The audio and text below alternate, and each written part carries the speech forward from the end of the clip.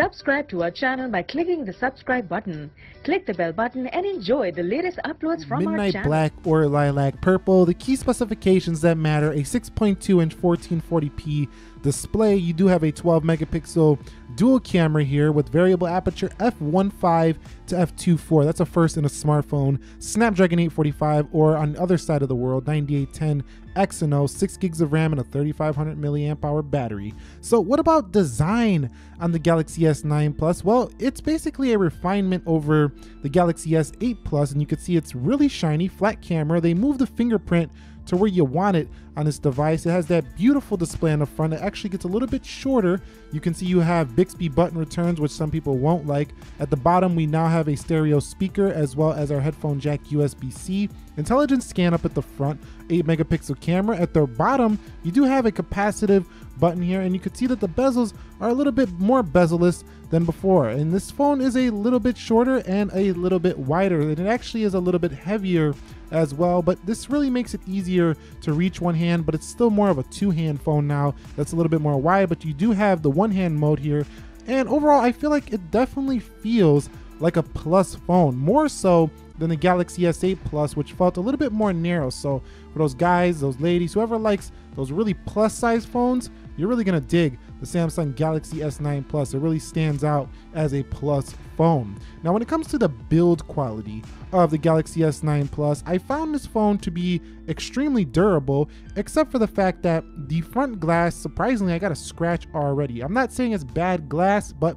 you probably want to try to find a screen protector and put a case on this thing. It's fragile, it's premium, but it still can scratch, scuff up, and when you pay this kind of money for a phone, you really do want to protect it. So while I do think it's very durable, the build quality needs some protection on this device. Kicking things over to the standout feature of this phone, that's the display. Infinity Display was marketed last year for the Galaxy S8 Plus, and it returns here on the S9 Plus, which Samsung claims is actually a little bit more bright. And when you turn on auto brightness, it's one of the first OLED displays that's easily legible in the daytime, no matter how bright it is outside. And some of the best modes I feel like come back to this phone. That is the AMOLED Cinema, AMOLED Photo, and Basic. All of these allow you to tweak the display to your liking and to the accuracy that you want. Now, out of the box, this display is still a little bit more saturated than what you're gonna find on the iOS side of things for the iPhone 10 specifically I'm speaking about, but it's a little bit more accurate than what I've seen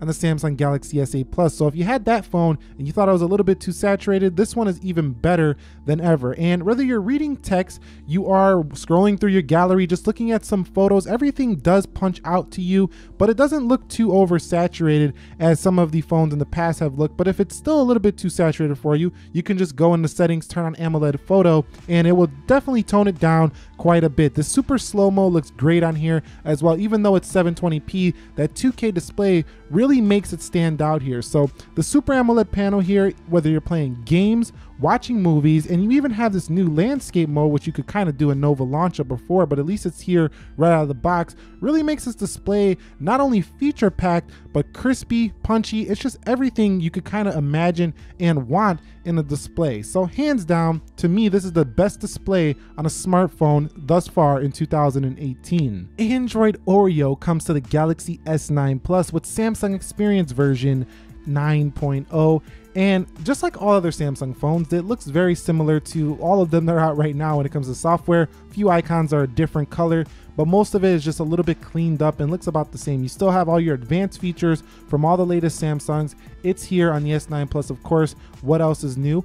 But overall, what I noticed the most is that the performance was really nice on the S9 Plus, like really nice, like very refined, like the perfect Samsung, you know, experience that we would want to see. At least that's out of the box. Now, RAM management was also good, and that's something I don't see too much on Samsung phones, is excellent RAM management, but the S9 Plus is a shocker, and it did that just fine. So if you really want a screaming fast Samsung phone, you have to get the S9 Plus, even over the S9, which has 4 gigs of RAM. And I think it's basically the standard 6 gigs of RAM that the Samsung flagship just needs. So overall, software, you'll be finding features, but performance is fantastic.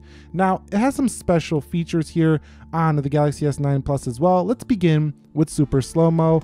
a feature that's really going to give you a very slow video, as you've seen that bus just going crawling slow, but it's only at 720p, so that's a pretty new feature. Now, AR emoji here lets you take a picture with the front camera and kind of analyze your face, and it basically makes this, you know, like emoji character that kind of looks like you, and you get to play around with it. Don't get me wrong, when you first get this phone and you play with this feature, it's fun. But to me, I found it to be kind of weak when it comes to the features. It doesn't have a lot of customization, and it doesn't have a lot of clothes and things like that. So, you know, depending on who you are and how you dress and stuff like that, a lot of people are not going to find this very accurate at all, and it's going to feel like a cheap, you know, garbage software. But overall, I think that, you know, it's fun, it's cute when you first get the phone. But what I really think you're going to enjoy is using this variable aperture camera, at least when it comes to low light photos. Now, to access those low light photos, you do have to go into the pro mode and hit the aperture settings and hit f1.5 to f2.4, or else Samsung will do it automatically. You can see at night, it was much dimmer than this picture is showing. This is the f1.5 showing its stuff. It really just brightens up the scene. Also, a special feature is intelligence scan. So we're gonna go here, and you can see that you can combine your face and iris scanning for a faster face unlock, unlike before where you just had to choose iris scanning or facial recognition. And also, they finally put the fingerprint scanner in the right location, and it is also more accurate and quicker. Also, you can measure your blood pressure on this phone. So this thing, it just has a bunch of extra features, and you do have Samsung Pay, one of the best, if not the best, mobile payment system on any phone right now, as it works in pretty much every location. But let's take a look at these new stereo speakers and see how loud they are.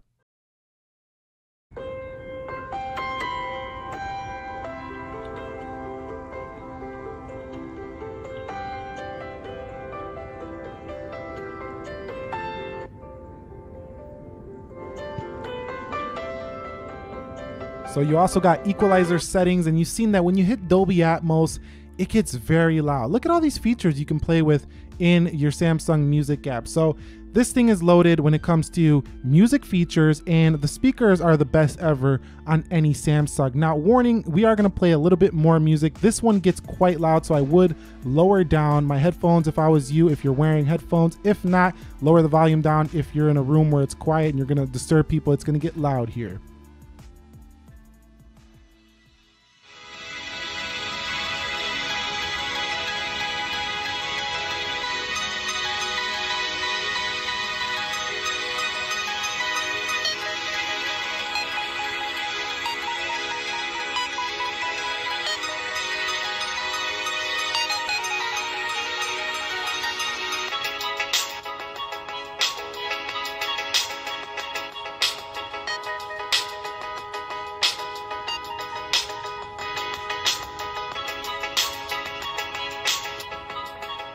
Now, when it comes to battery life, I haven't been seeing huge gains on this phone over the Galaxy S8 Plus. Now, it is actually better than my Note 8. I'm getting about 5 to 6 hours of on-screen time. Everybody's battery life experience is going to be a little bit different, but this phone is just, to me, average. It's not like amazing like the Huawei Mate 10 Pro, for example. This phone gets you through the day. Sometimes it won't if you're a super heavy user, but to me, it's pretty good battery life overall. Now let's talk about the camera in depth here. The camera here is a 12 megapixel dual shooter, and if we go into camera settings, this is a first for a Plus S8 series or S series device. You got all these new features, which I find to be great, but at the same time, sometimes it's a little bit sensitive when you open up the camera, you accidentally swipe through and hit stuff. You do have live focus, which allows you to blur the background. You have pro modes here, panorama, food. There is a bunch going on when it comes to the Galaxy S9 Plus. However, I do like the fact that you can turn all of these features off in the settings if you do buy this device. So the best stuff though is really that f1.5 at nighttime. It really does show when you do get in low light, but in daytime, that f1.5 and f2.4, I don't see too much of a difference if you snap 2 photos in the daytime. But what I really like is that all the settings are right there in the camera. Apple Take Notes, this is really, I think, a feature most iOS users will like as well. All your camera settings are right there handy in the camera, and you do have floating camera button and a bunch of other settings that you're going to be discovering months down the road that you never even knew your camera could do. Now, the front-facing camera, again, it's pretty good, but a little bit soft. We're going to cover this more in my full camera review of this device. But you have wide selfie mode. You can do the AR emoji thing again. You do have selfie, and you do have like this selfie mode that allows you to blur the background. But I'm gonna shut up talking here. Go ahead and take a look at the samples for yourself of the S9 Plus.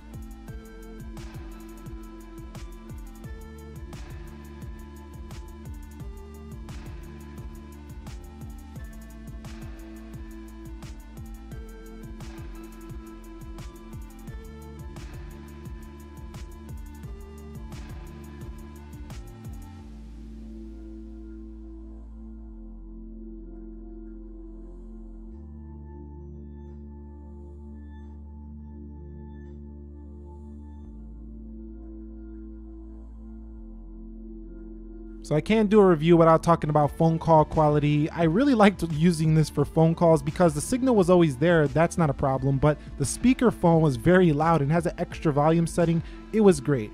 Gaming performance was also great. Load times are quick, and no matter what you're playing, it was fast.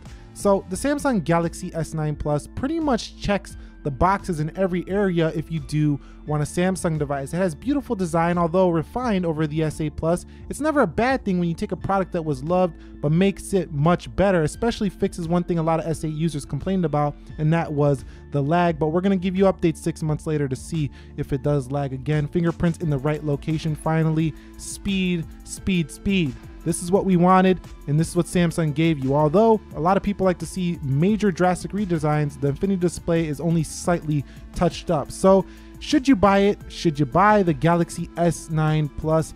And the answer is tricky. It depends. If you have an S8 Plus, I would wait for the Android 8.0 Oreo if you didn't already get it. If that doesn't fix your problems and you just want another Samsung phone that just performs right, I think it's time to update. If you're a Note 8 user, hold off to the Note 9 and see if they put all these features